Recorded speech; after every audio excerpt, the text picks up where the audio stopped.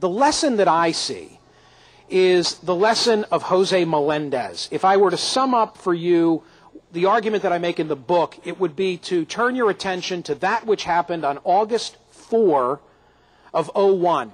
He was an INS agent working in the Orlando airport, just going about his job.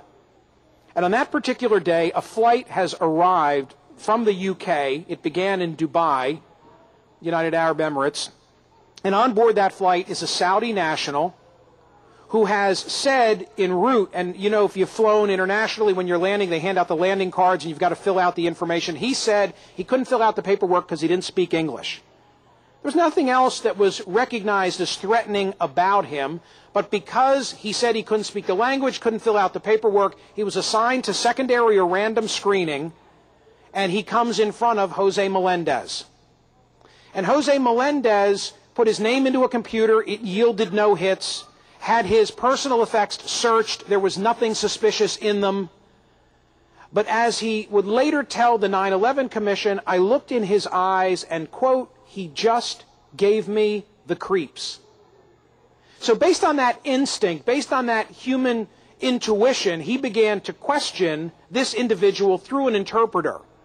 And the more that he questioned him, the more suspicious that he became, again, not knowing of Al-Qaeda or bin Laden, but he had a bad seed on his hands. Someone perhaps who was an executioner, a murderer in this country, physically fit to do bad things.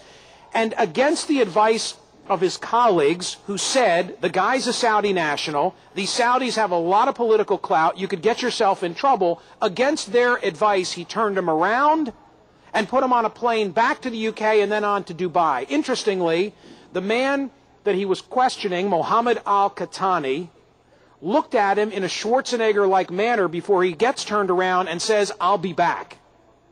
Well, he is back, because he was apprehended on a battlefield at Tora Bora, fighting for Al-Qaeda. He is at Guantanamo Bay, where he's now known as Detainee 069.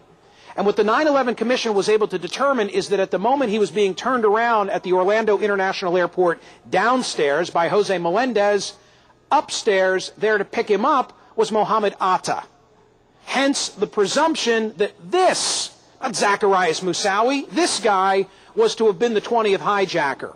And but for the street smarts being utilized by Jose Melendez, this is not me now speaking, this is Richard Benveniste and others on the 9/11 Commission, but for the street smarts of Jose Melendez, the guy would have made it into the country and would have been the 5th hijacker on Flight 93.